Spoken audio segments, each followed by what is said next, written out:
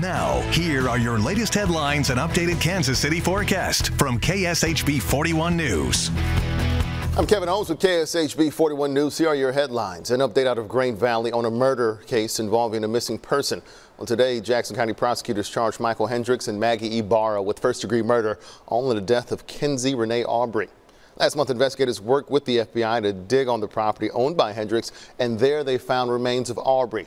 Hendricks and Ibarra had previously been charged with 9 sex-related crimes, including sexual misconduct and child molestation.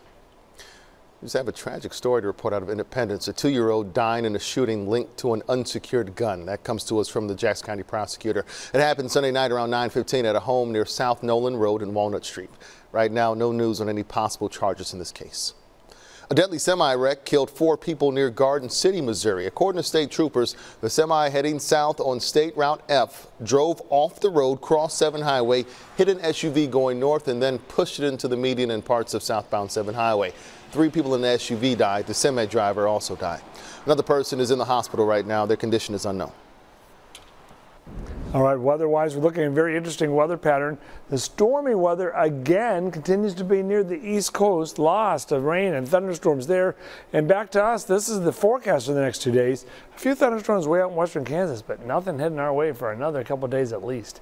59 degrees in the morning tomorrow, 74 degrees by noon, 83 tomorrow afternoon, maybe up to 84 for the high temperature about 4 o'clock.